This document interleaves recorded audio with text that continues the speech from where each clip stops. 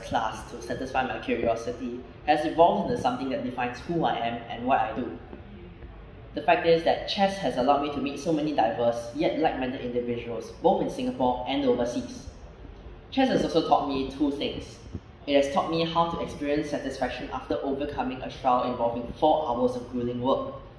At the same time, it has taught me how to be crushed, but gave me a chance to bounce back and become a better person. If chess has taught me one thing, it's that no success, but at the same time no failure will last. And it is up to you to internalize what you did right and what you did wrong, and to improve as a person. This is not to say that the game's effects are limited to the tournament hall, however. One thing that I find really amazing is that so many of my friends around me are actually picking up the game. The fact that so many people in this school are learning chess, it really does put a smile on my face because it shows just how well chess can connect people across the board and around the world.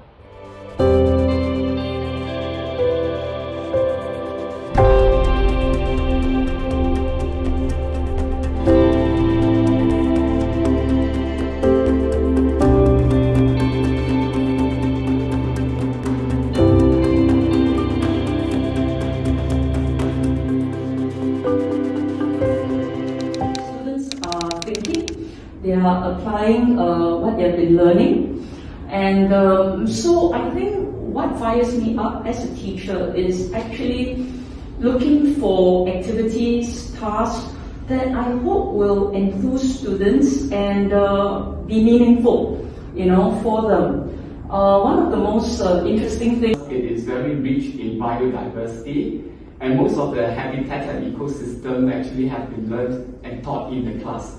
So, do you have any tips for people who want to find their passion, such as you? There's lots of things that make me happy. Herpetology is just one of them, and I think it helps to think about what makes you happy, rather than what worrying about what your true passion is and not being able to find it. That's quite inspiring for someone such as myself. Here's another fun bit of information. The siren that you hear calling to Elsa is based on the Norwegian calling or shepherding call.